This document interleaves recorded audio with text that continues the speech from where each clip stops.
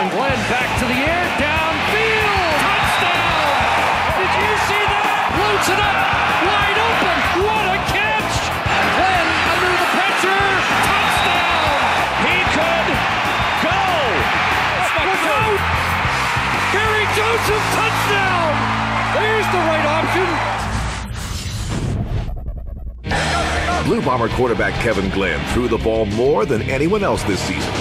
The runaway leader in passes attempted, completed, and total yards. The 28-year-old Detroit native led the Bombers to a 10-7 regular season record. This 7-year veteran was the only pivot to throw for over 5,000 yards and led an offensive juggernaut that posted 3 receivers in the top 7.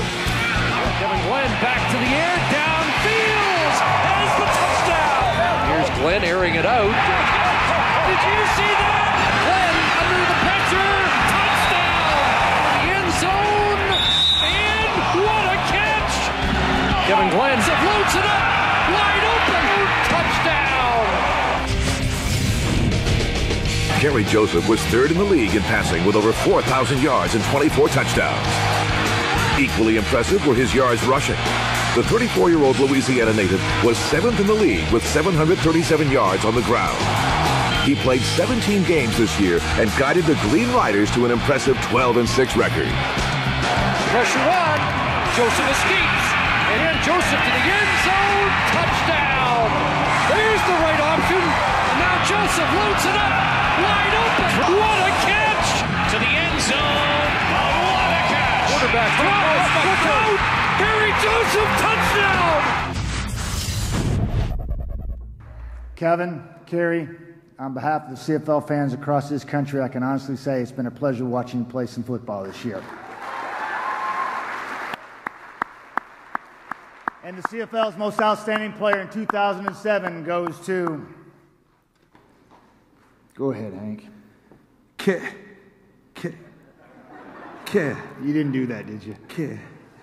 Ladies and gentlemen, your most outstanding player is no other than Saskatchewan Roughrider quarterback, Kerry Joseph.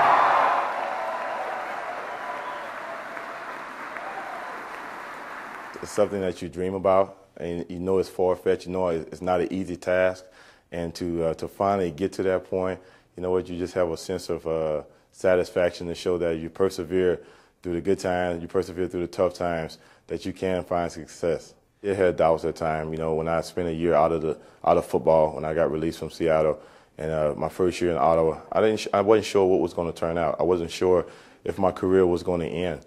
But, you know, as I continued to pray night after night, I felt that God gave me a sense of peace that this is where he wanted me to be. And I just took it one day at a time and, you know, and said I wasn't going to worry about what people said or what the turnout was going to be. I was just going to go out and give it my all.